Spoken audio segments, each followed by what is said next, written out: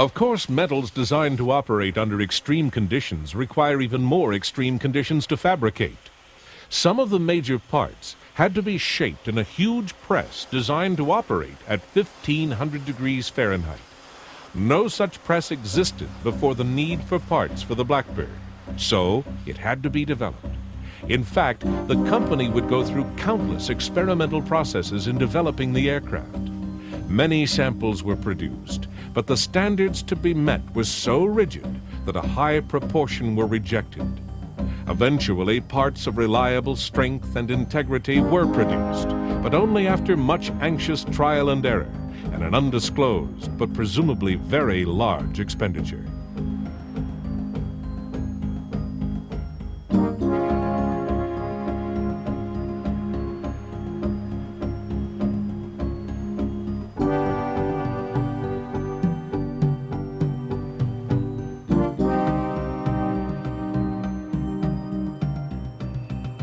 Hot forging of the metal in special ovens and presses was only the first step in the processing. These shapes were in effect rough outlines of the parts. The forgings then had to be machined to extremely fine tolerances.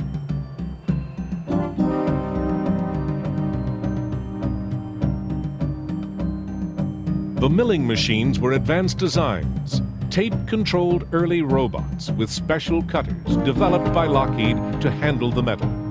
The cutting fluid was new too. One of its features had to be that it would not corrode the titanium alloy.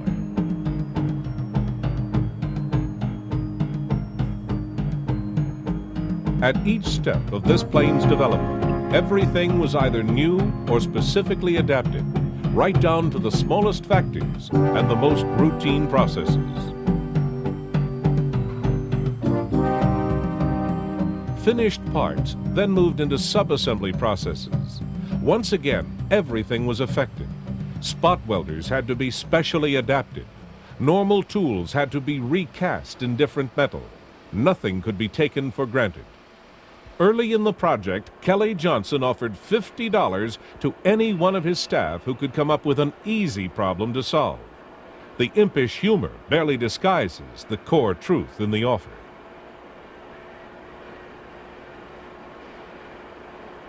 The designers had to develop the aircraft in the abstract. Their function was, as much as possible, to foresee the implications of each consideration and to follow them until each problem had been identified and solved. They did this without the aid of digital equipment. They did it in the main with slide rules, pens, and bits of paper. There were many problems that arose, either unseen or half appreciated, during the course of early production. And there were flaws in the original A-12s that were dealt with in later models. However, the project ran very smoothly, and the success of the design team has remained a pinnacle of engineering achievement despite the passage of years.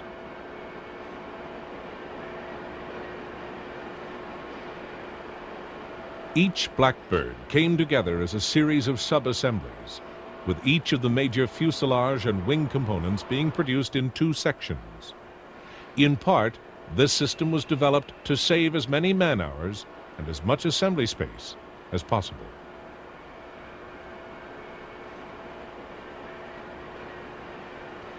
Not only would the skin of the plane be subjected to extreme heat, the same applied to the interior. Wiring, which could be relied on at 900 degrees, had to be developed. The problems and solutions went on. Of course, no matter how good something looks in theory, there's always a need for more practical reassurance.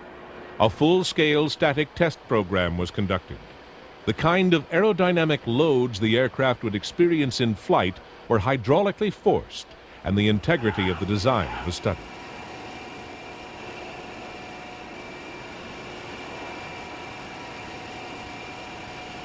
Individual components were also tested to destruction. Wheel assemblies were subjected to violent landings and various lateral stresses to test not only the landing gear, but also the tires and the brakes.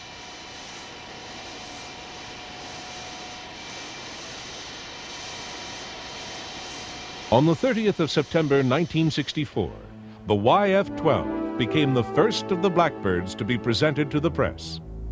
It can safely be assumed that no one turned down an invitation voluntarily. In aviation, this was the story of the day.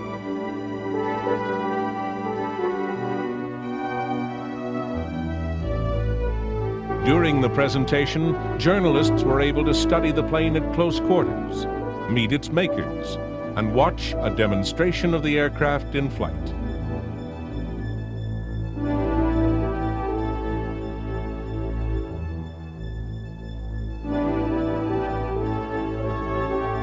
As with many things about the Blackbird, it's difficult to determine where the plane's original concept came from. Kelly Johnson said that at times the early work began as a long-range interceptor, a role the YF-12 was expected to fill. Johnson was adamant that the submission was a serious contender for a fighter contract and not merely a cover for intelligence planes.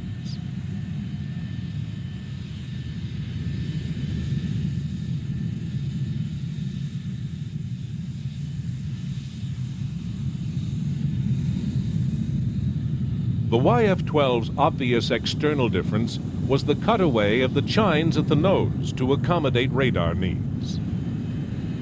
To compensate for the loss of stability caused by the cut-down chines, small ventral fins were added under the engine nacelles, along with another larger central fin which was lowered once the plane was airborne.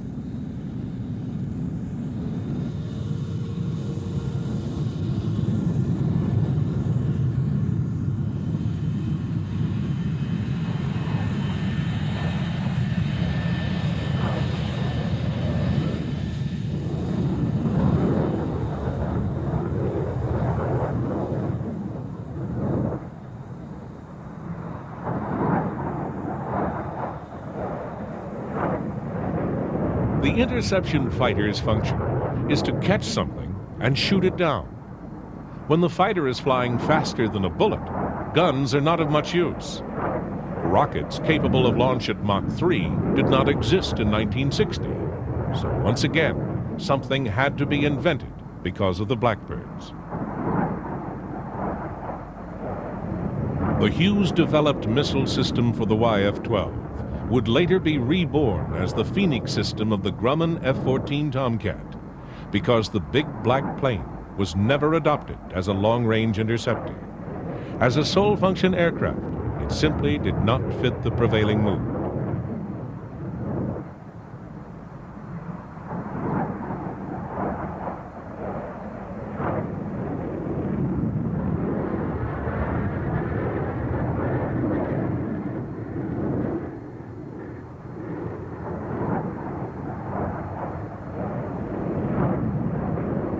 Many people were astonished at the decision, for if the requirement had been solely for an interceptor, then surely here was the plane.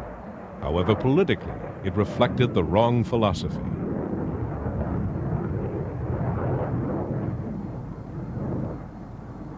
Resentment over the decision lingered for many years.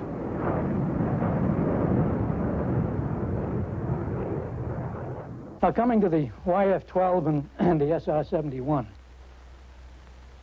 I guess perhaps the unique thing, the real unique thing about those two airplanes, unhappily, is we built the wrong one.